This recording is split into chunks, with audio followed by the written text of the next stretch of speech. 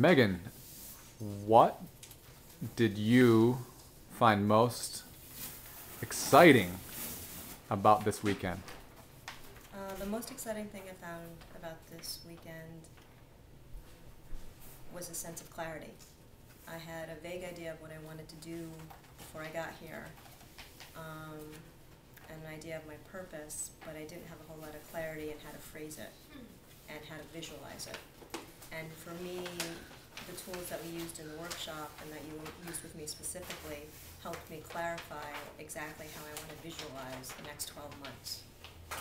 So that's exciting to me. Mm-hmm. And what tools specifically did we use this weekend that you found most fun? The most fun? The dancing. Mm-hmm. Definitely, it was awesome. A lot of the music that you used was, I remember like from the 80s and from my childhood and that kind of stuff, and then the stuff from my teenager years. Like it just kind of spoke to all the different sections of my past Mm-hmm. and some of the things that I want to put into my future. Mm-hmm. And so it reawakened in me again the permission and ability to just release myself and lose myself in dance and enjoy and really to be in my body and my soul and not so much in my head all the time. Mm-hmm.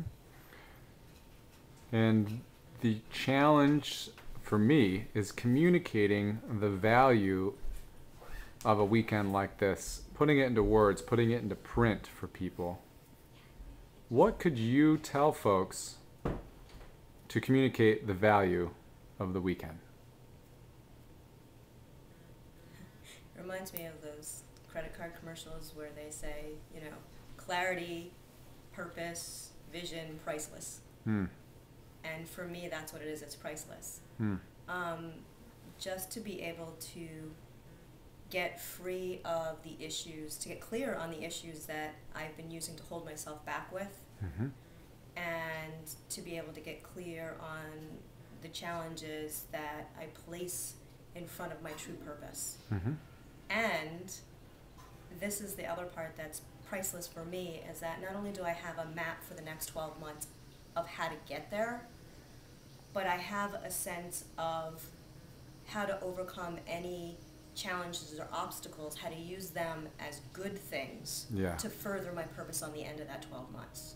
Right on. And to bring it into my soul and not just into my head, but into my true body. And that for me is priceless. Thank you.